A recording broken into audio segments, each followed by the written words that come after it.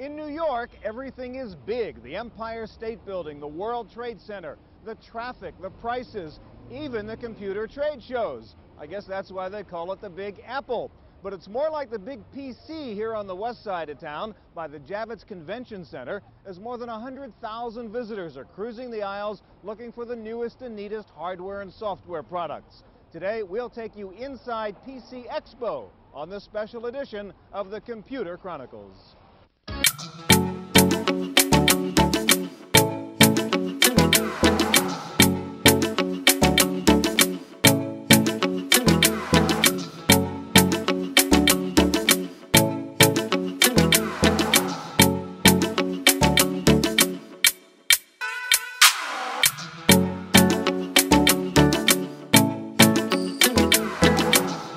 Welcome to the Computer Chronicles. I'm Stewart here at PC Expo in New York, along with Tim Bajarin, President of Creative Strategies.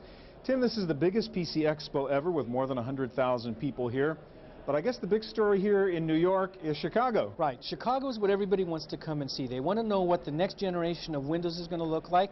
And it's interesting because Microsoft's not really showing them the whole kimono per se. What they're actually showing is little tidbits such as the taskbar and how you go to start new applications for the multitasking, and a few little tidbits. Get everybody's appetite whet.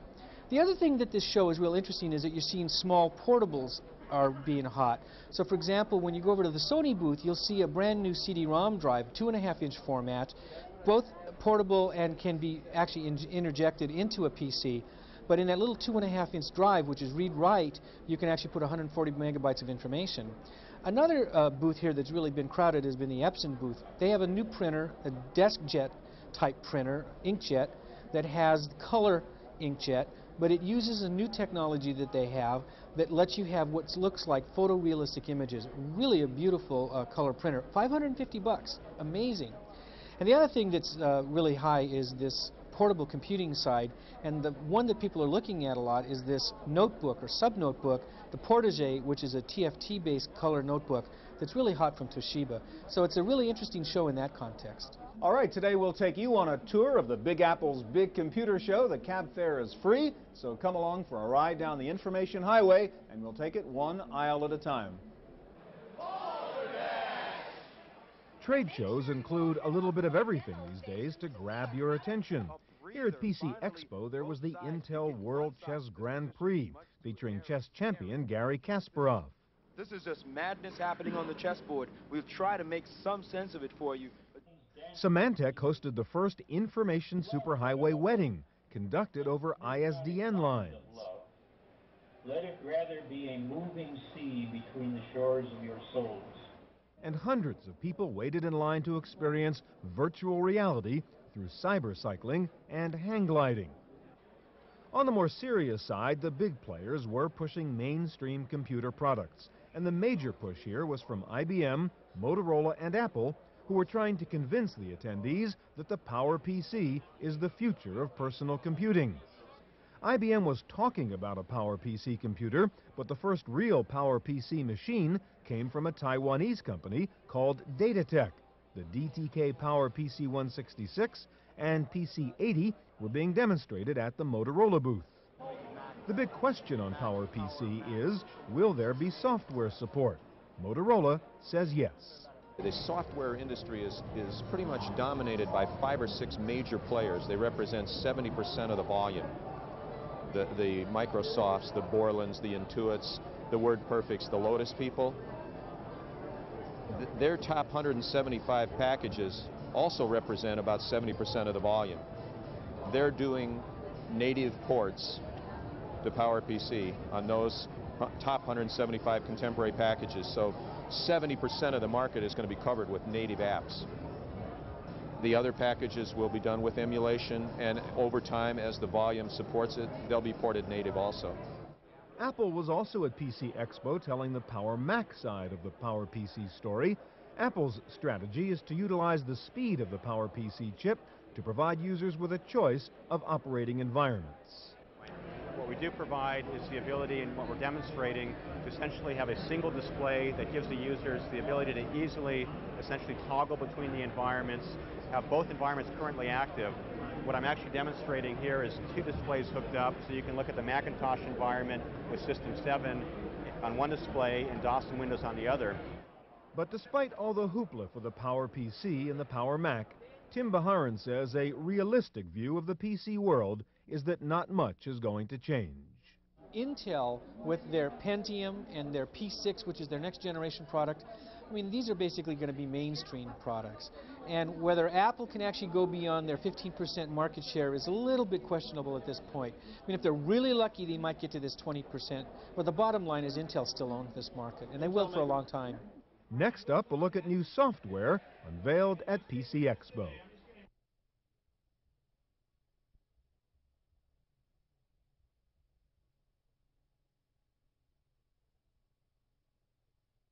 A computer trade show is always a likely venue for introducing new software products, and PC Expo was no exception. The new WordPerfect Novell company introduced their new business suite, Perfect Office. Microsoft was showing sneak previews of Windows 4.0, and Borland finally released DBase for Windows. Borland chairman Phillipe Kahn showed up at PC Expo to do the honors himself. Kahn says DBase for Windows is completely compatible with the earlier DOS product and includes new features like the Navigator, which gives you easy access to tables, queries, forms, and applications. The Form Designer is also new in DBase 5 for Windows. You can look at live data while you're designing the form, so you can see exactly what the final results will look like. DBase for Windows uses object-oriented technology, meaning you can use built-in objects or create new ones that can be reused. One of the major software themes at this trade show was the continuing battle between IBM's OS/2 and Microsoft's Windows. IBM was bragging about the fact that its newest version of OS/2 was already on the market, while Microsoft was still beta testing its latest Windows upgrade. IBM had some fun with Microsoft and its delays on Chicago, the pre-release name for Windows 4. But the crowds at PC Expo didn't seem to care that much about delays. There were mobs at the Microsoft booth for sneak previews of Chicago. How different is Windows 4 from the current 3.1 version? InfoWorld editor Stewart Alsop says it is a significant upgrade. The real key about Chicago is that it's really a new operating system. All the complaints that people have about Windows in terms of its tendency to fail at crucial moments and to have to edit your configuration files and all of the difficult stuff about Windows are really what Microsoft changes. So with a new operating system, it's self-configuring and it's self-managing and it's got a better user interface, and so it should fundamentally be an easier system to use and more fun. Alsop wasn't alone in his praise for the new version of Windows. Industry analyst Tim Bajarin agrees that Chicago is a lot better interface because it sits on a much better operating system. This is a brand new operating system with an entire different set of code that does not rely on DOS whatsoever. So from a new user standpoint, it's very intuitive, easy to look at, point and click, and you can pretty much get into it within about 5 minutes. From a power user standpoint, it gives you some of the things that the Macintosh had. Lets you be able to drag and drop files. For example, in DOS, you could only do 8 or 9 characters for a file. Now you can do up to 255 characters. If you're still a DOS user, IBM also demonstrated its new PC-DOS 6.3. Though IBM has reached an agreement with Stack Electronics to use stacker technology in all future versions of PC-DOS, 6.3 still uses the less efficient Superstore data compression. Not to be left out of the operating system wars, Apple is promoting its new System 7.5 for the Macintosh. But Tim Bajarin says major improvements in the Mac interface are still one upgrade away. The truth of the matter is we probably won't see a lot of new innovation from Apple on the interface design until we get to 8.0, which in that point would be a brand new operating system that would add a lot of new features that are easier to use. And at this point, I'm probably not going to see that till sometime mid-1995. Apple also used PC Expo to launch the new upgrade to QuickTime version 2.0. QuickTime 2 is available for Windows as well as for the Mac. The new QuickTime allows you to open a larger video window than before, and it adds MIDI support.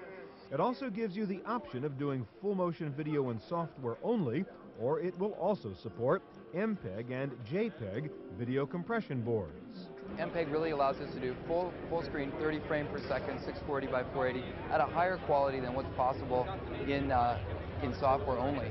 We also support, for people who are doing professional applications on the Macintosh version, we support motion JPEG, and in that context it's possible to do 60 field per second video. Another major feature we've added on the Macintosh side is timecode, so we've really added a number of professional enhancements for people who want to do video authoring, playback. Other big software companies exhibiting at PC Expo included WordPerfect, or was it Novell? It didn't seem to matter to the crowds. They wanted to see the company's new business suite called Perfect Office. The suite includes WordPerfect, Quattro Pro, and Paradox, along with presentations, InfoCentral, Symmetry, and WordPerfect's newest product, Envoy.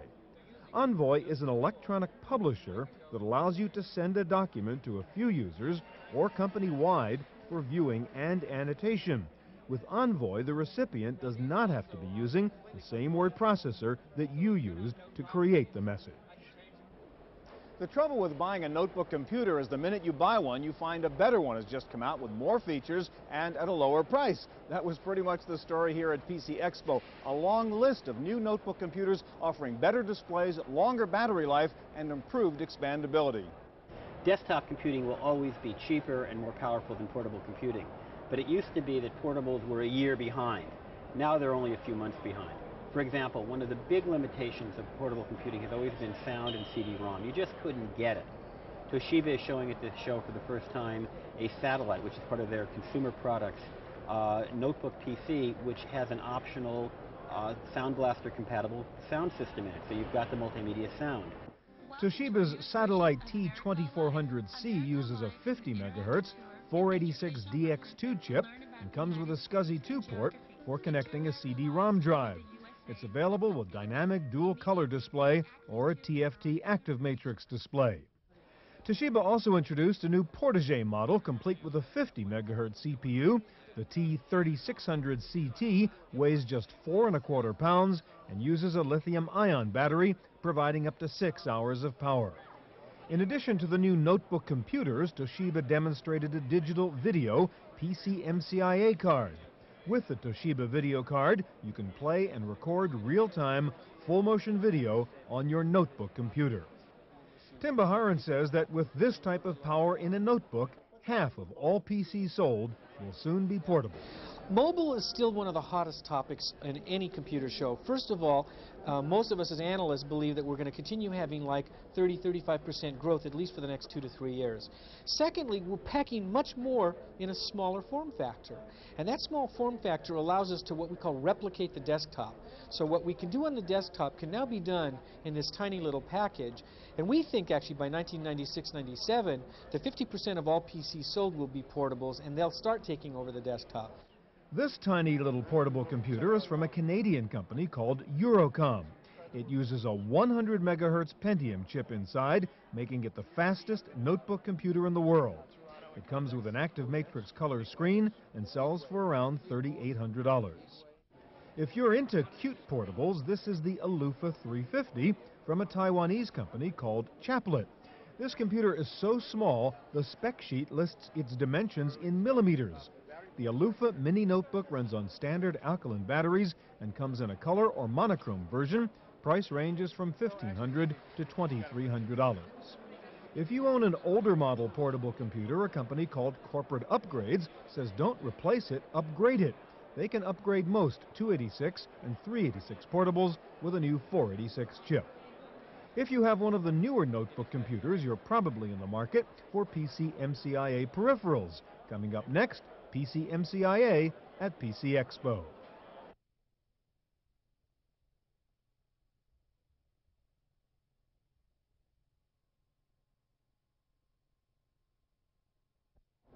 It's hard to say, but easy to use. PC MCIA describes these tiny little expansion cards that are migrating from just notebooks to desktops and becoming the new expansion standard for adding peripherals to your PC. If you bought the latest high-speed PC MCIA fax modem for your laptop and wish you could use it on your desktop, a company called Ministore has the answer. The Docket Socket replaces an internal 3.5 or 5.25-inch floppy drive slot with a PC MCIA slot, allowing you to use the cards on your desktop. Computer author Larry Magid says that these little PC MCIA cards will eventually become the expansion standard for all PCs. I see PC MCIA ultimately overtaking the standard cards that we have in our PCs. I mean, they make much better sense. They're smaller. Ultimately, they would be cheaper to produce, and they're ubiquitous. You can put them in a notebook, you can put them in a desktop, you can put them in a handheld device, you can put them in a Mac, you can put them in a PC. They really are the one peripheral that can go almost anywhere. One way to use a PC MCIA slot is for more hard disk storage. Ministore has a 130 megabyte PC MCIA hard drive card, and it comes with stacker compression built in, so you really get 260 megabytes of storage capacity. It is a Type 3 card, so it does take up 2 PC MCIA slots. Another way to use a PC MCIA slot is to add a SCSI port to your portable computer. This is a Daptex Slim SCSI, a PC MCIA to SCSI host adapter. You can hook up a CD-ROM drive through this port, or up to 7 daisy-chain peripherals. The Adaptex Slim SCSI costs less than $350. A company called NovaLink showed off 2 PC MCIA modems. The Nova Modem 144 combines data, fax, and voice messaging capabilities for less than $300. The Nova Pack 144 adds paging capability and sells for about $450. Both modems can even replace your answering machine. Please give me a call as soon as you can. I have something very important to talk to you about. Thank you. The Nova Pack can receive numeric messages as a standalone pager, and it can even handle alphanumeric messages when connected to your computer. While PC MCIA is a convenient expansion standard, Stewart Alsop says there are still standards problems. The problem with PC MCIA is it is a generic technology, so it can be applied to anything. And also, as a result of that, there have been some incompatibilities, some difficulties in implementing it. You know, this card's too big to fit into this slot, and which machine has which kind of slot, and it's very hard to figure this stuff out. And as a result of that, it hasn't been as popular as it was expected to be in terms of the sales of the cards. Coming up next, the latest in color printers from PC Expo.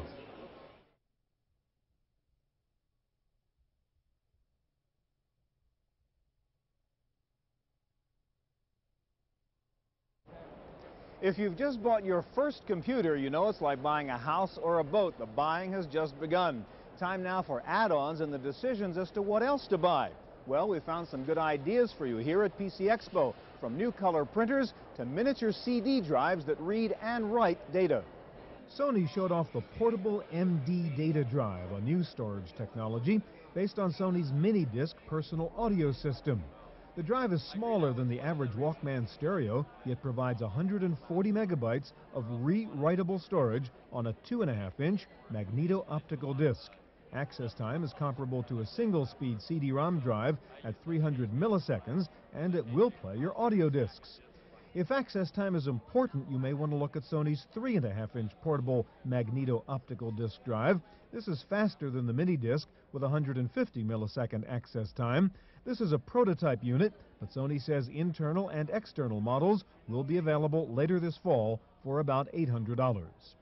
There were printers for every budget here at PC Expo.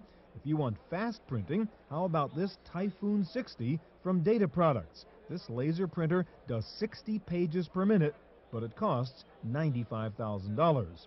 Hewlett-Packard demonstrated the new DeskJet 650C color inkjet plotter for people who need fast, affordable, large format color output. This printout measures 3 feet by 4 feet, takes only about 10 minutes to complete, and has a resolution of 300 dpi. The price on the HP 650C color plotter is under $10,000. Epson demonstrated its new Stylus color inkjet printer. The Epson Stylus can print up to 720 dpi and sells for less than $600. This new printer from Epson is one of the first color printers that makes me think that color can go mainstream. At $550, you're getting an inkjet printer that gives you photorealistic images. Now, albeit it's got to be on a specially coated paper, but still, I can do spot color very easily and very quickly. And when you look at that, as well as things that are being done by Canon, by HP, by almost every printer manufacturer who is saying color is where it's at, They're now saying that, of course, inkjet is the fundamental architecture that they're going to support. So that makes me believe that with all of this activity, and especially with prices of $550 for this Epson product, that you are going to see color go mainstream by the end of this year. I saw some very interesting color printing. Epson's 720 dot per inch color printer looks good. I saw in some of the private suites under non-disclosure some even better printers that will be coming out later in the year from some of the companies. Color with essentially no compromise inkjet. You're going to have inkjet printers that are printing 4, 5, 6, 7, maybe even 8 pages per minute in black and white that can also print color that are going to sell for under $500. I wonder whether people are going to want to buy a laser printer. When they get color, when they get laser performance and laser quality for a lot less money, inkjet has a very big future. There were the usual interesting odds and ends at this PC Expo. Q-Voice introduced a voice-activated PC security system that uses the individual characteristics of your voice as a decryption key. VoiceLock stores your voice print and analyzes it, much like a fingerprint, to confirm your identity. And if you're tired of tangled cords or can't find a flat surface for your mouse, Arcana Technologies has a new mouse for you. The IMP is an infrared wireless mouse which can be operated like a TV remote control. Instead of a trackball, the IMP uses a pressure-sensitive finger pad, so you can sit back, put up your feet, and compute all night long. That's our report from PC Expo in New York. For the Computer Chronicles, I'm Stewart Chaffee.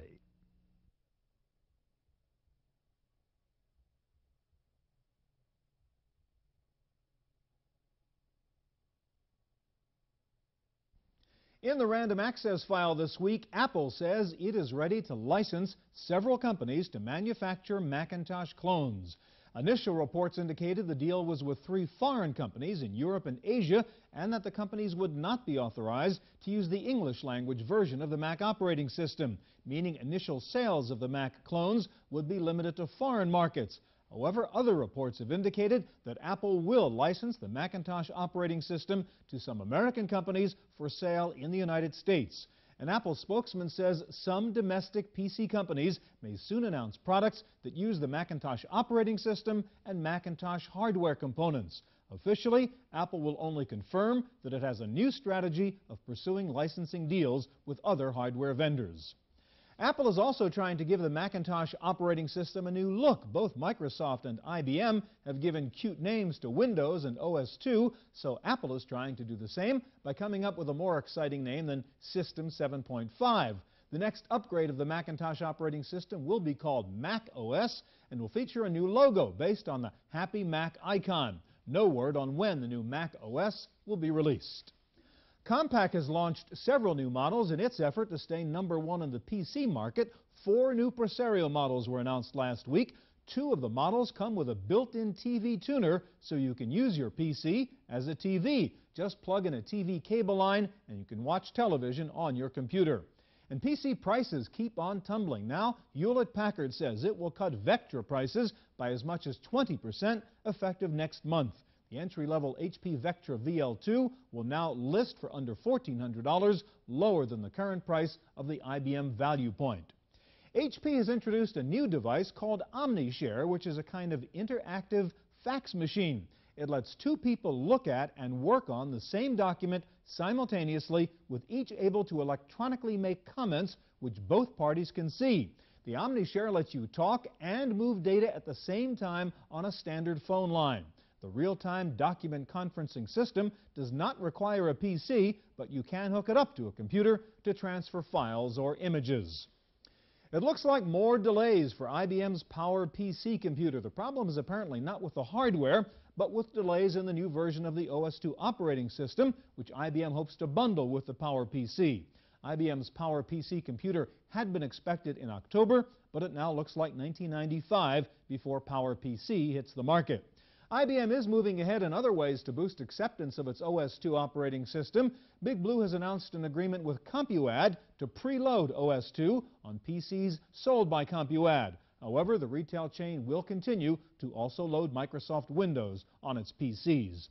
Details are in now on the new IBM Aptiva line of PCs. The Aptiva brand replaces the PS1 model. All new Aptivas come bundled with CD-ROM drive, soundboard, and answering machine capabilities, Some models are also available with speech recognition. Prices run from about $1,000 to $2,600 plus monitor. Hewlett-Packard says it is lowering prices on its color printers. You can now buy a color DeskJet 540 for under $350. And HP is introducing a new color LaserJet printer early next year. It will sell for around $7,000. Most other color laser printers have been in the $10,000 range.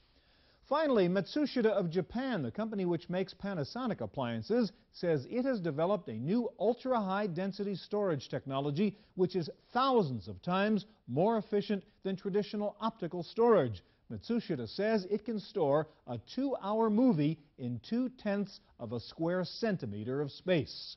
That's it for this week's Computer Chronicles. I'm Stewart Chaffee. We'll see you here next time.